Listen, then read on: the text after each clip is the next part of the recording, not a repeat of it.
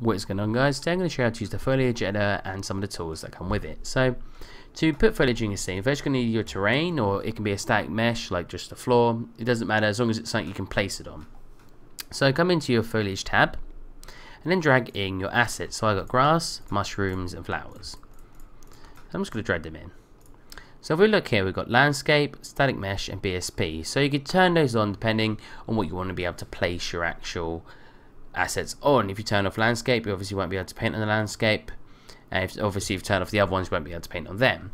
So I'm just going to leave the grass ticked. So wherever you've got ticked is what's going to start painting. So if we just start painting the grass from the get-go, it's not very dense. There's not a lot of it and it doesn't look as nice. And the more you obviously have, the more demanding it will be. But we're going to turn it up to maybe 1200. So if we start painting it, you can see it's a lot more dense and it just looks a lot better.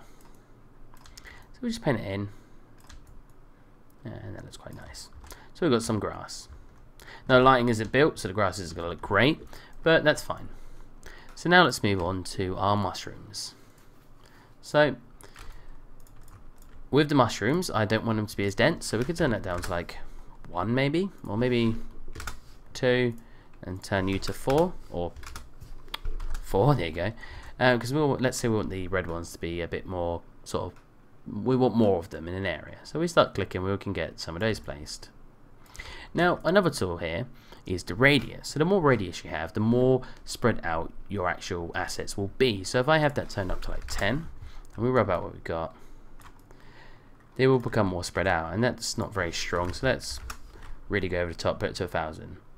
So you can see I've just selected it for the red ones because I didn't click on the blue. So you can see the red ones are a lot more spread out from each other.